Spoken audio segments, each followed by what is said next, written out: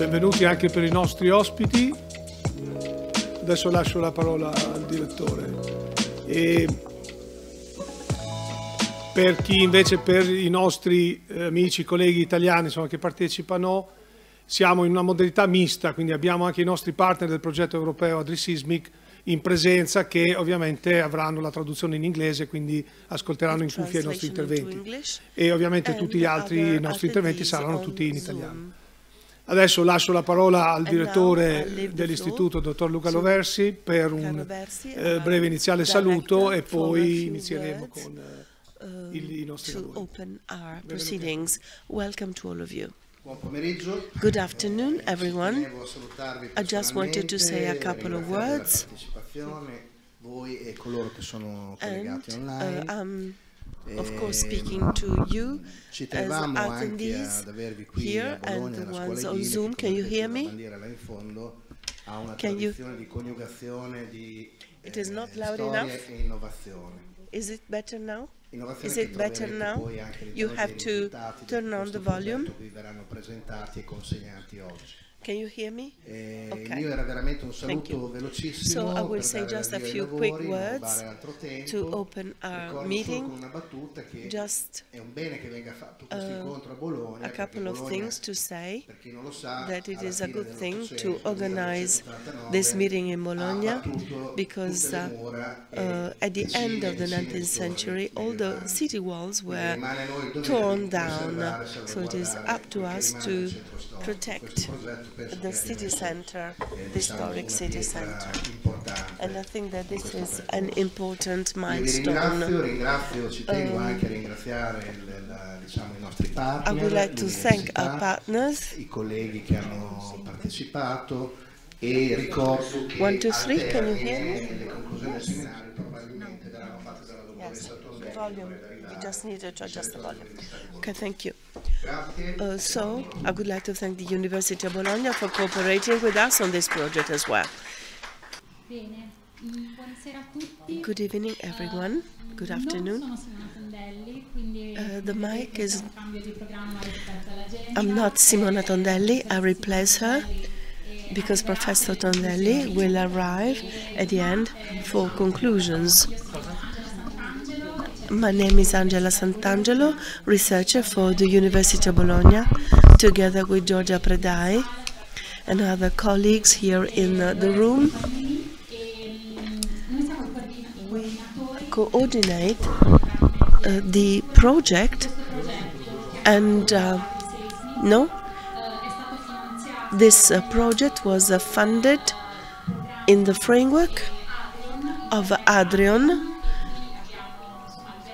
program, Interreg Adrian program. Non si sente. So, del progetto che ha visto l'Università di Bologna collaborare in primis con Iiple già dalla sua ideazione e ha visto tutta una serie di partner provenienti dall'area del sud-est 1, 2, Europa 3. prendere parte a questo progetto molto importante sulla riduzione sì, ho capito, non posso fare due robe. Perché lo fa tradurre la collega, allora lei pensa a sistemare tecnica e pianificazione urbanistica. So, we work for the town planning department. Preda is an associate professor and specializing in technical architecture. So the idea was to start from putting together research purposes and the various topics to be covered in town planning.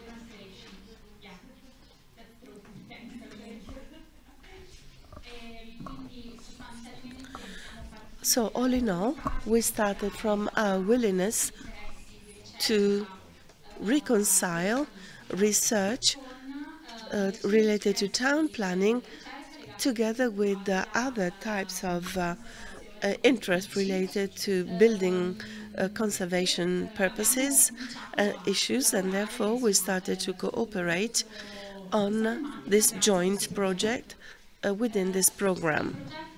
The project is about to end, and it will end in February 2023. And so this is the final conference, and this is the final conference of the project. And in addition to talking about the main results of our project, we decided to organize this event and to open up to technicians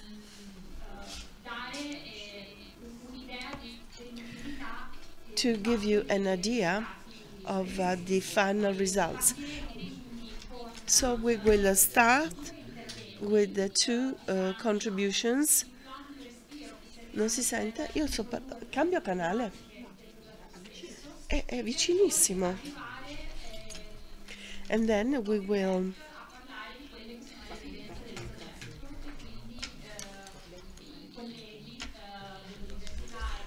and the University of Creta and our colleagues will cover the main issues.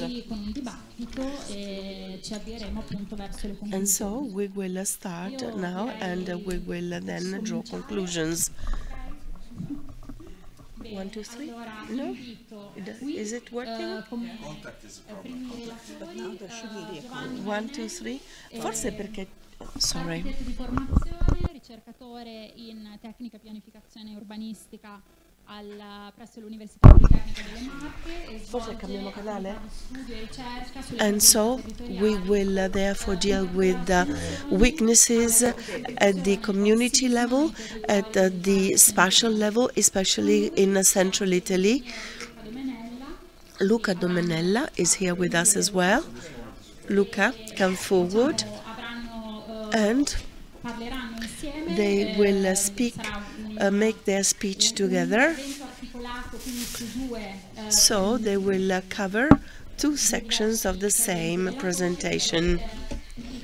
And the title is Preventing Seismic Risk Through Town Planning, a Possible Integration. Luca is a researcher at the University of Marche region, Politecnica University of Marche, and he deals with resilience and urban regeneration of weak territories with reference to seismic risk.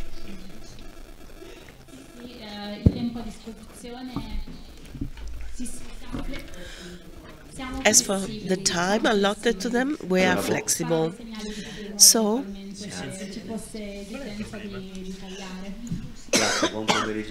good afternoon, everyone. So, I have the task of opening this afternoon concerning the issues that we are passionate about. A presentation has already been made, so thanks for the nice and kind introduction. I think that the invitation we received is linked to the fact that over the past few years we were engaged in rebuilding central Italy because an earthquake concerned 4 regions, as you can see on this map, in central Italy, including Marche, Umbria, Abruzzo, and Molise, and Lazio. I think that building yards are open where you are involved in. According to facts and figures, this is apparently the biggest building yard throughout Europe, but with a few critical and weak spots. Since we are researchers for the university, we deal with town planning and engineering. We supported municipalities over the past few years. So 5 years have now gone by from the earthquake, and the 2016 earthquake follow-up is still there to be seen, and the aftermath is not yet over. In the afternoon, we would like to cover 2 main issues concerning the activities that have been carried out.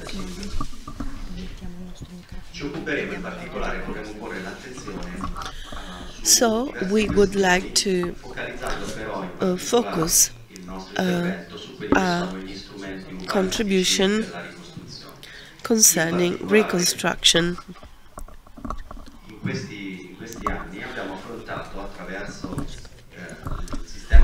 And so a few special decrees were so far issued.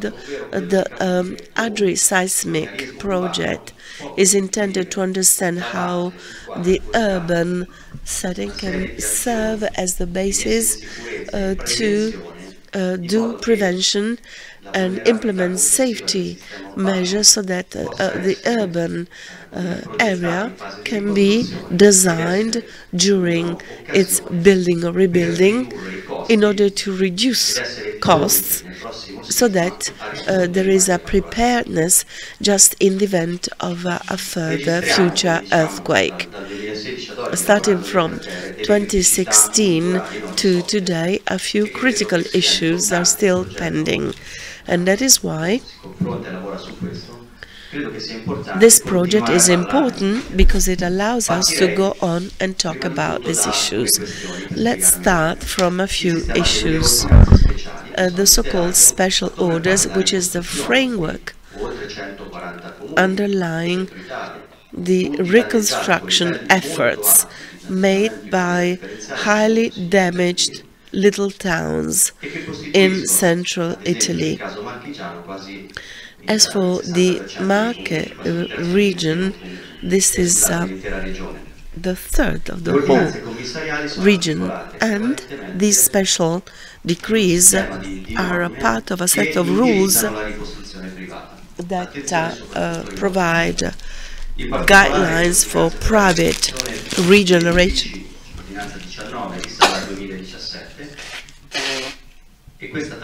Decree number 19, 2017, and this is the table that has been updated and also taken into account price increases that have occurred, as you know very well. And this analyzes the public cost ratio and level of damage. So that's it's a cost-effectiveness analysis. Of course, looking at these numbers, it is clear what the logical topic and the solution would be, but it is not as easy as that, because our territory is quite differentiated when it comes to the various regions and the regional borders themselves.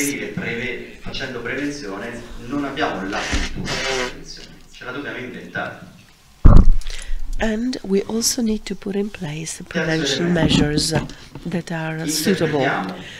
Thirdly, we need to interpret the reconstruction phase after the crisis as an opportunity to do prevention at the same time. So these are the main issues, the differences characterizing this earthquake event.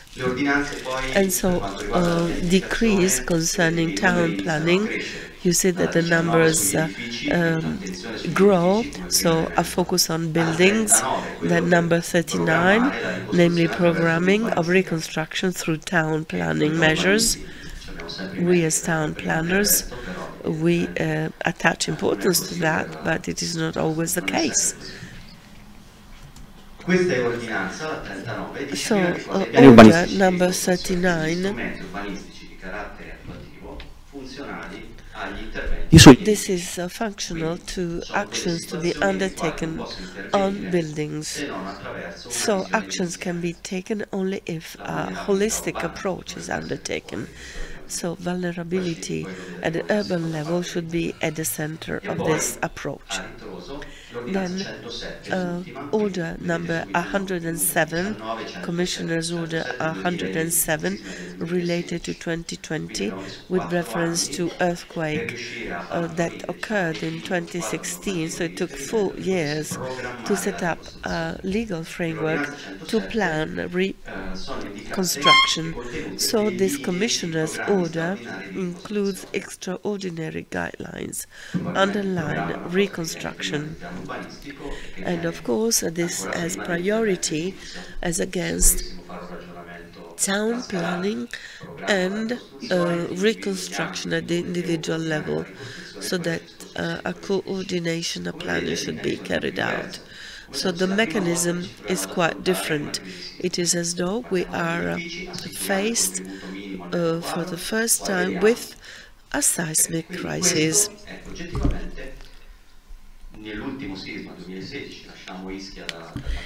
If we go back to the 2016 earthquake, well, these are the areas, the topics that require analysis.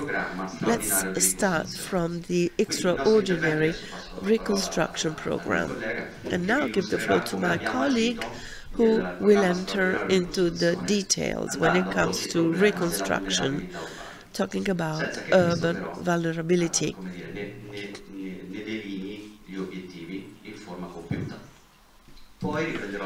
So guidelines are set. Then I will go back and tell you about town planning examples. The extraordinary reconstruction program is an instrument introduced back in 2020. It is a legal tool aimed at coordinating reconstruction process, namely finding a roadmap to plan individual reconstruction actions and public reconstruction projects. This plan tries to streamline the process to speed up the whole reconstruction process. And so this is an example of one of the municipalities with which we have worked and where we have tried out and tested this working method to identify and design a working program that is fit for reconstruction at individual level.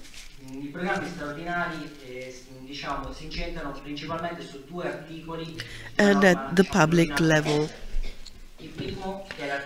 First of all, article number 2, underlying the tenets, the principles that are compulsory and that set up the extraordinary program. And so,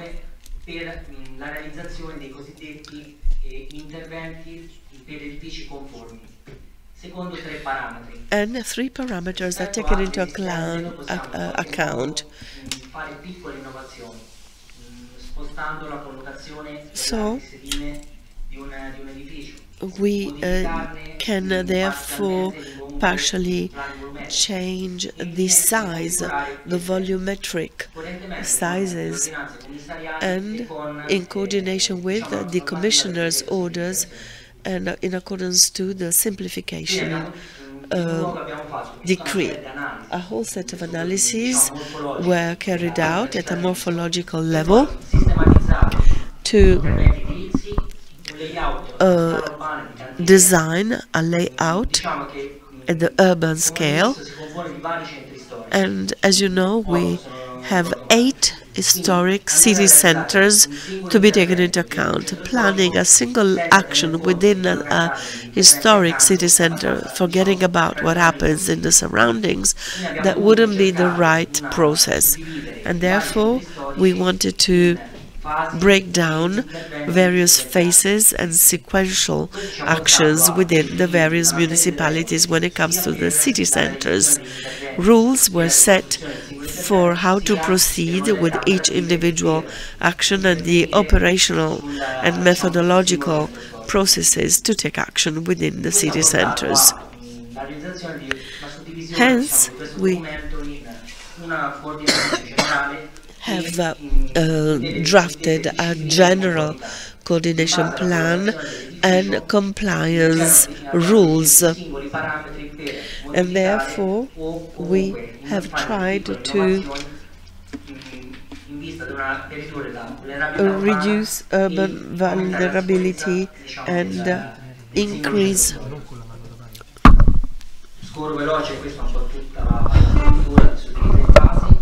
So this is the whole structure. So this is the extraordinary reconstruction plan. PSR can just provide guidelines and the need for an urban change in compliance with the law. And we go back to 1972 plan, which didn't take into account the landscape requirements, but in the Apennines, protection measures have to be therefore set up. That is why we had to do a planning breaking down the territory according to landscape vulnerability principles, criteria. And that was a first anomaly. Whereas in a plan, generally speaking, we would have been allowed to speed up, but the municipality decided not to implement another plan because it is regarded as slower. But reconstruction, extraordinary reconstruction plan and the municipal plans are matched together. Based on the level of landscape vulnerability, we could therefore introduce changes to pre-existing buildings through the reconstruction process. The extraordinary reconstruction plan cannot impose any decision on the individual. So a loyal reconstruction has to be put in place, taking into account the various critical issues.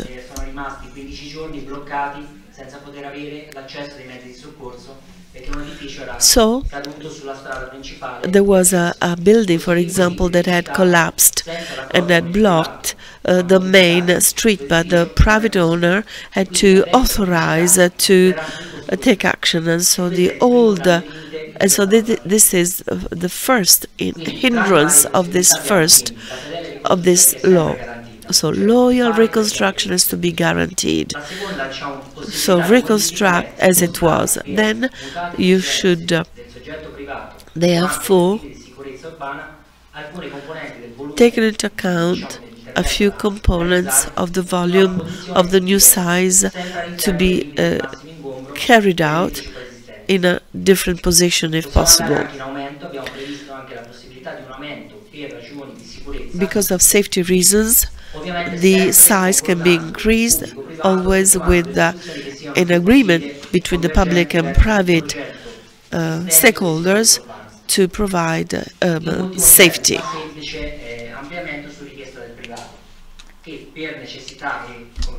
And finally, private owners, individual owners can ask for an enhancement, an increase of the size. The the law allows to be compliant with the PSR without the landscape assessment, with a streamlining.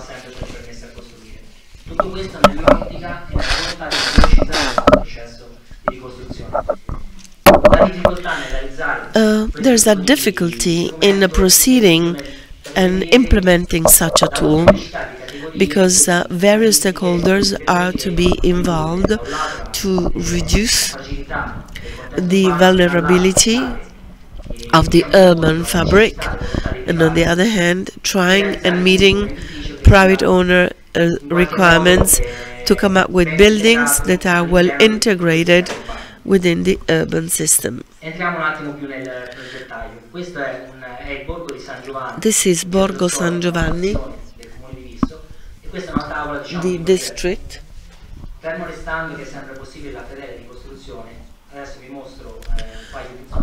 A couple of slides are going to be shown to you. And there you can see the new positions as against the previous buildings.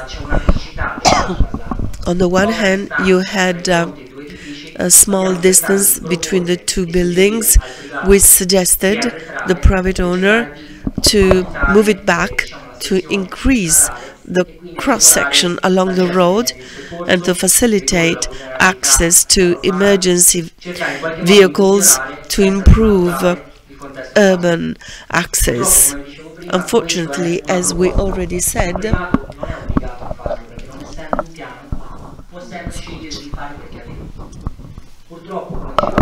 as Giovanni said,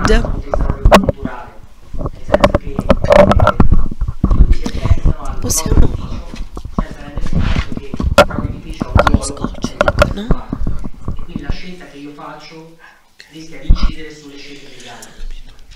So, reconstruction is a collective action.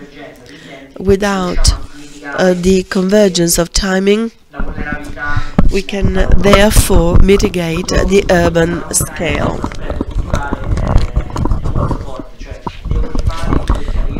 So I have to go back to what I had, but talking with the various people over time, we mitigate this problem. But to take this overlapping between the public and private sector over time, there is a lack of confidence, trust towards the public authorities, and there is a thrust towards innovation. Same volume, same surface, but for many people that might be a problem. That was a change that was not acceptable. This is another aspect where we therefore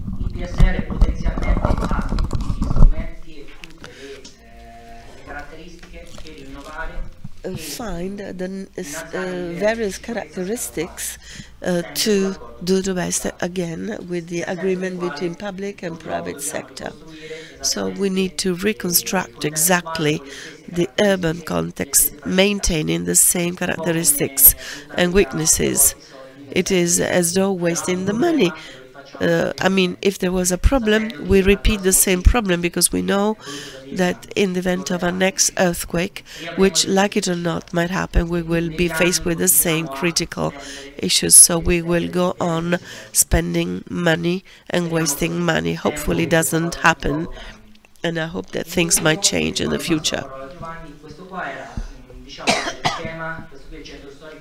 So that was the historic center with 5 streams and rivers.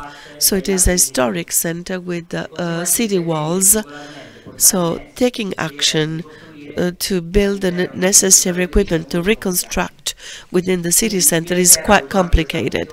So the PSR, namely the Extraordinary Reconstruction Plan, carried out a layout of the urban building yards in a parallel, independent way, using common areas for the building yard where materials can be stocked in order to manage each section. And then there is the implementation phase, where, in a sequential way, reconstruction will take place. If the private owner slows down the reconstruction process of the building, goes at the end of this order. It is a small coercion on the private owners, but we need to speed things up, because the earthquake took place in 2016, and it means that there is not an interest in reconstructing, in rebuilding, or there is a problem in the process if 4 years have gone by, or maybe 7 years. So, individual technicians asked to adopt this kind of approach, because each technician has 30, 40 projects to be implemented, and so each individual owner would like to go on with one's project, and so the technician might explain why a priority is given.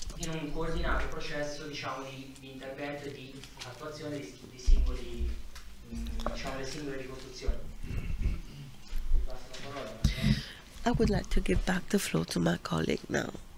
Grazie Luca. Adesso concludo io l'intervento.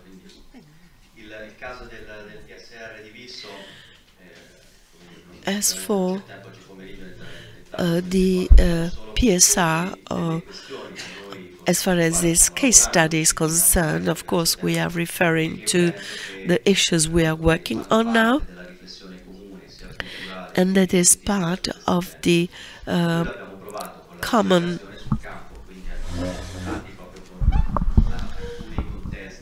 of the joint project, and we had to work in quite different contexts, and everything was quite complex because of the conditions within the historic centers, because we have to work within internal areas, inner areas, and I will go back to that. This picture here on the slide to let you understand what it means to implement prevention and to use the tools to improve the resilience of our city centers. Well, in this slide you can see the various temporary emergency projects that were built to accommodate displaced people, namely temporary wooden homes that were built up, and that was replicated from the Emilia-Romagna earthquake solution. But this solution doesn't work in central Italy, because you first need to implement safety measures, and it took 3.5 years to overcome the emergency situation, to put everything in a safe condition so that people could go on and live there. And in many temporary settlements you just find the tip of the iceberg,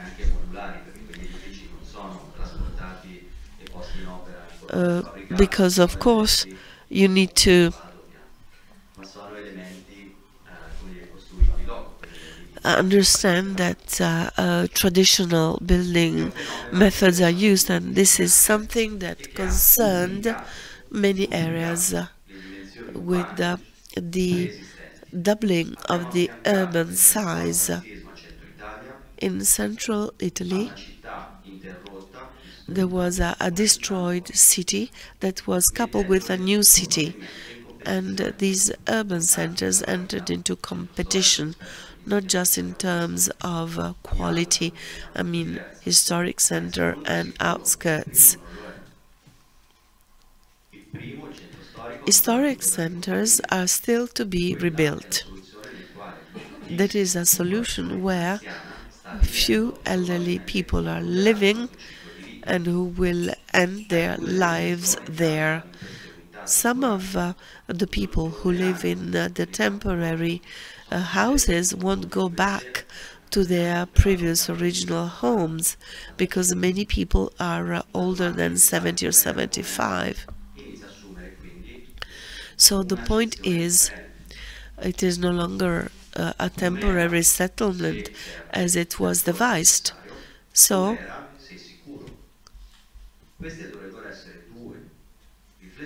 this should be food for thought also during the reconstruction phase, because the reconstruction is an existential issue. Everyone, well, we want to do it right away or better. That is a right, or to receive the contribution to do it. But in the case of Visso, this is a hindrance. It requires a collective action, and reconstruction can just be a collective action. The red curve is the response to emergency situation, the settlement. You see how these spaces doubled, and you can see how morphology influences reconstruction. Therefore, we have to cope up with these new places after we have done rebuilding. Figures are important.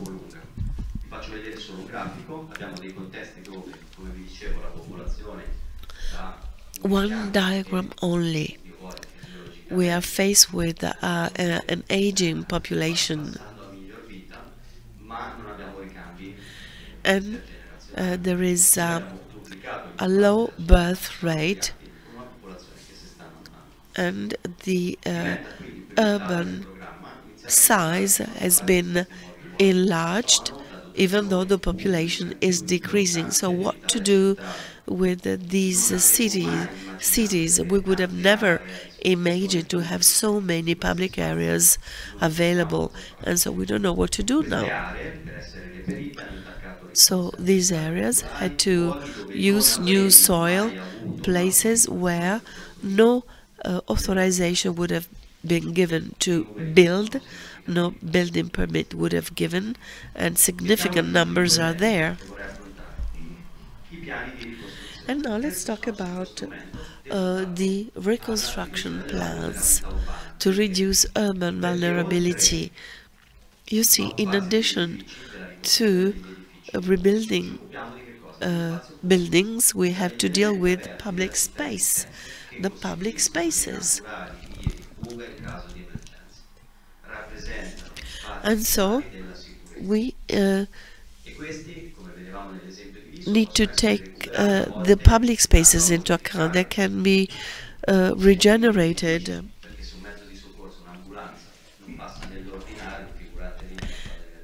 Because of course you have to make access possible.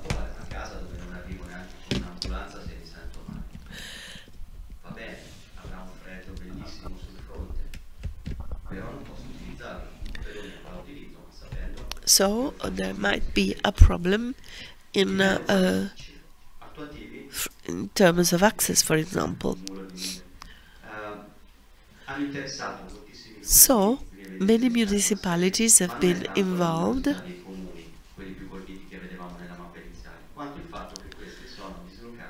and these municipalities are spread out, which means that settlement model is highly distributed.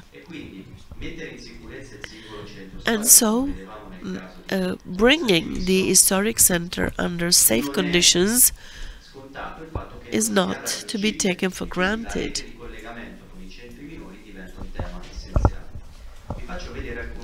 Let me see a few. Let me show you a few maps.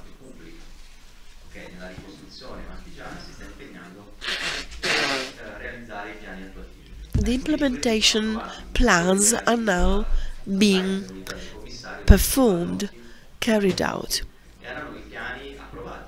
These plans had already been approved, and these are the plans in force. First of all, you have to define the area to be rebuilt. Why is it important? That was the so-called red area. In this, at the center is the perimeter, and in that case we have a widening of this perimetral area. So, of course, you have to have escape routes in case of earthquake. In that case, I can provide it, and this is quite rare because many of these perimeters, just because of the fear that the urban plan would slow down reconstruction, they have been ever more limited. So that is the perimeter during the emergency phase, the red zone. Then at the center, this is the perimeter, and then you've got the other external private actions, reconstruction. Of course, vulnerability can be reduced for one case, but what about the others? If the others do not implement a collective approach, resilience that can be obtained in an area cannot be obtained in another area. And that is quite emblematic when we have to work within private buildings outside the perimeter, and so the external risk is not a secondary one. If you think of reconstruction, and if you think of having a building that is not damaged, but that is surrounded by vulnerable buildings, the safe building can, of course, be stultified, can be injured. So the point is to make accessibility to historic center possible. And that is why there has been this sequencing of building yards. We are trying and opening up historic centers to make them autonomous and independent. That is not an easy thing. That's another case study of another historic center we are working on.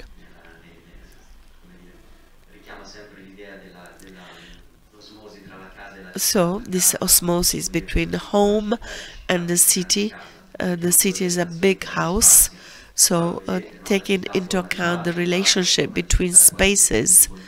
So there is a continuum between individual private homes, buildings, and the urban fabric as a whole.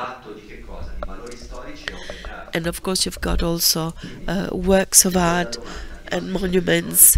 What about the city centers that are more resilient? To increase resilience, can they give up these values?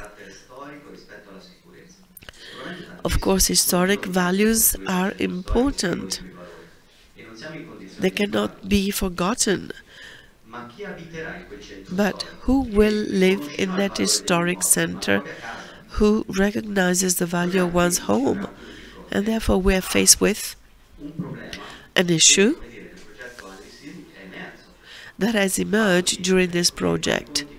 We have to take into account historic values and safety characterizing the historic center and the buildings within the historic center when people want to go back and live, but in full safety.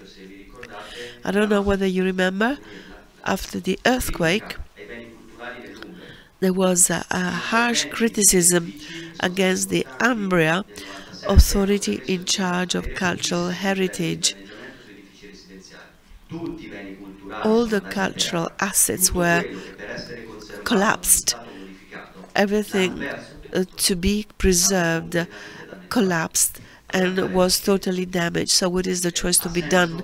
Does it make sense to preserve historic values when the risk is there to lose everything? What is the balance between conservation and safety? We have to be proactive. It is also a question of public costs. Private insurances was a weakness. If I insist on a public historic space which is vulnerable, this is a school building. We were lucky because it happened on a Sunday, so the school was empty, so nobody died.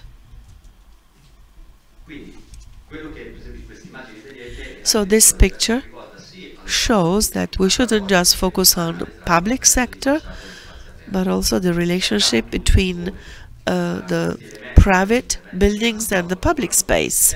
the various facades facing to one another, and this is central for our research and technical expertise.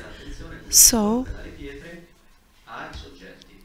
we have shifted our attention from the bricks and stones to individuals, to subjects.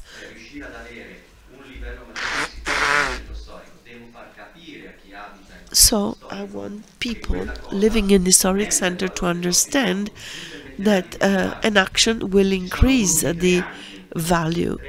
It took 3 years before people who had their home damaged within the city center forgot about their fear. When people are asked, are you afraid of going back home? Many people say, yes, I'm afraid it would be too dangerous. But now this memory is starting to fade away. So there is less fear. So within this municipality, we could implement a quicker reconstruction process. We could program actions, but we couldn't find a balance between technical innovation and conservation with the authority in charge of cultural heritage, because they want to do conservation no matter what. And to conclude,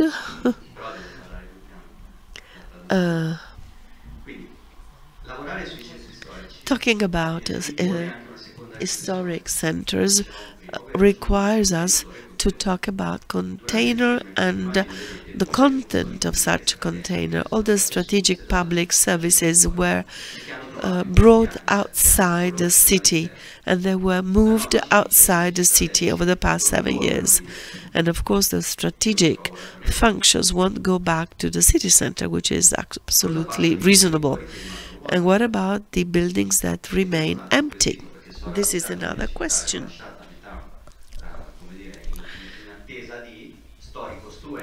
So the point is to reconstruct, but you are reconstructing, you are rebuilding what these buildings are for. They are rebuilt because they have a historic value. An innovative element could be introduced with the implementation of seismic microzoning. In these examples, we can see the difference between the various levels of soil structure ratio that vary from one area to another, when there is a stiffness between the various types of soil. Were we aware of it? Maybe yes, maybe not. Can it be a criterion to diversify the purpose of buildings, the interaction between the soil and infrastructure? Who knows? That might be a parameter to be taken into account. A second point of assessment: the limit conditions for the emergency to make it possible to take action during the emergency situation. In this case, the tool might be something that doesn't really give you an idea about specific actions, but guidelines, strategic guidelines. As for urban quality, this is a support tool that is now being used. Umbria had worked on the minimal urban structure based on a regional law.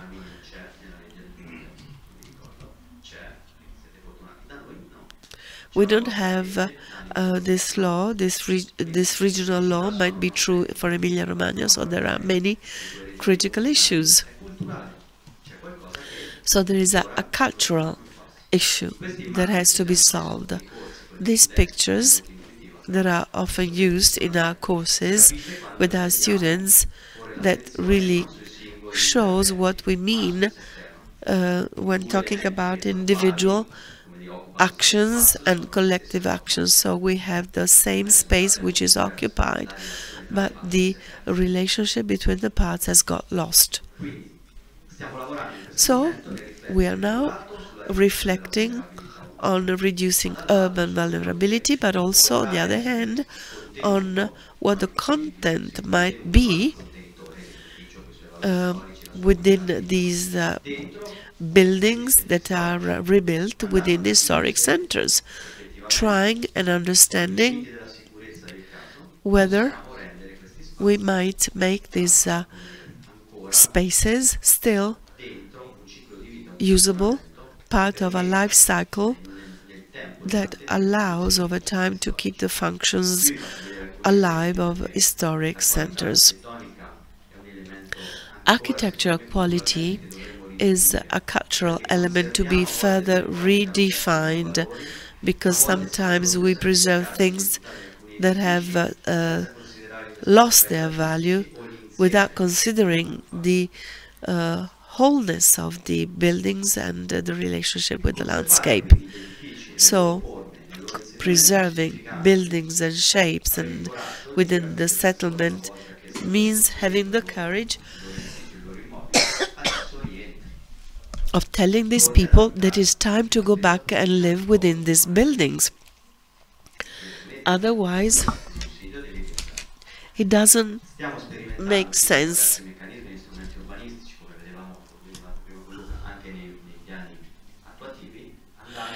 So during implementation plans, we have to find a balance between conservation and innovation, trying to build safer public spaces. So we're now focused on conservation mechanisms and technical innovation to be applied on historic buildings.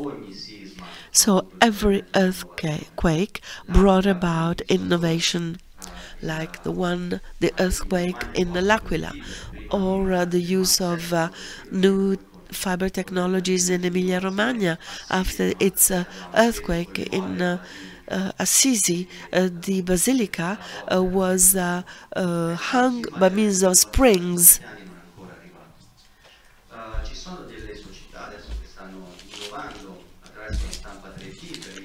So we are using 3D technologies,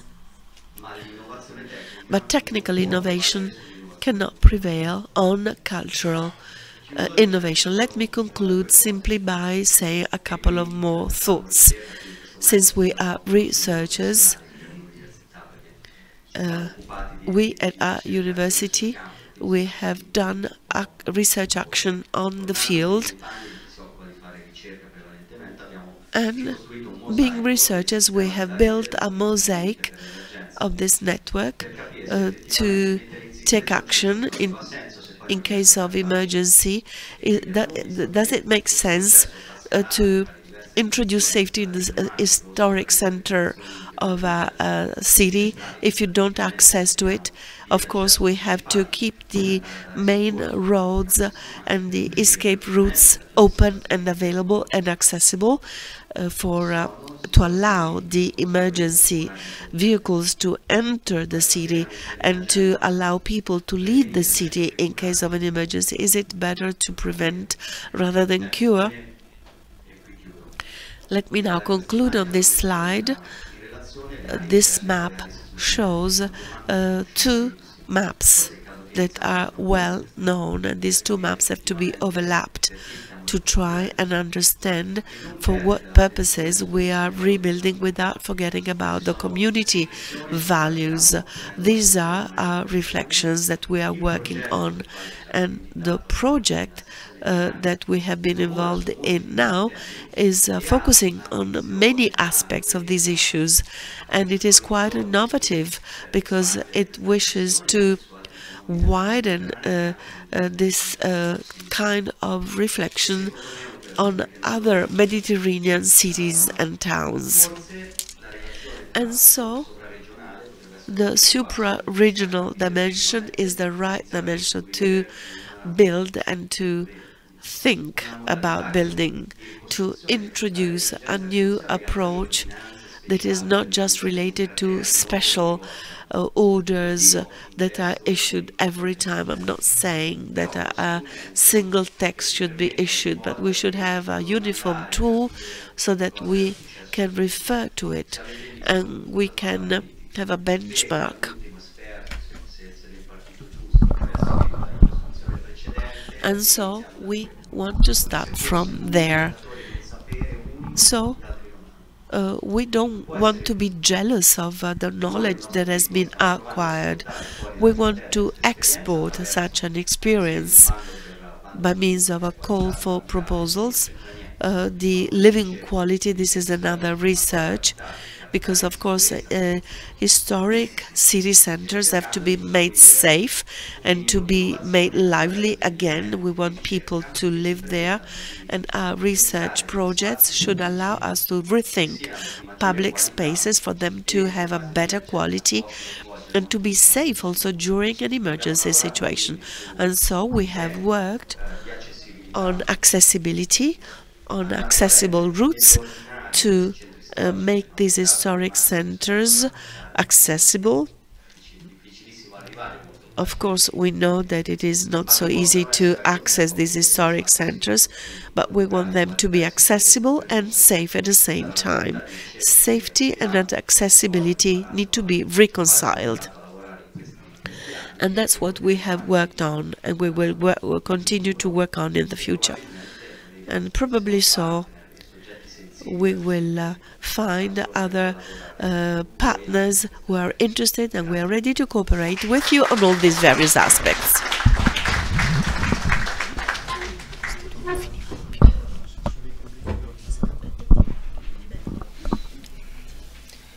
Benissimo, ringraziamo Giovanni Marinelli e Luca Domenella per questa presentazione molto interessante, con tantissimi spunti utili anche per quelle che sono poi gli interventi successivi.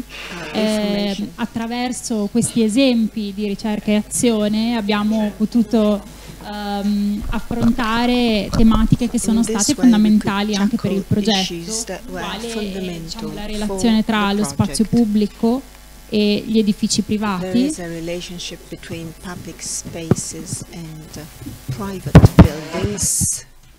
E appunto la relazione tra lo spazio pubblico e gli edifici privati è stato anche il cuore della ricerca e il tema dell'accessibilità, della qualità e della sicurezza sono tematiche estremamente rilevanti e abbiamo visto anche a quante diverse scale that they are so important at many different levels.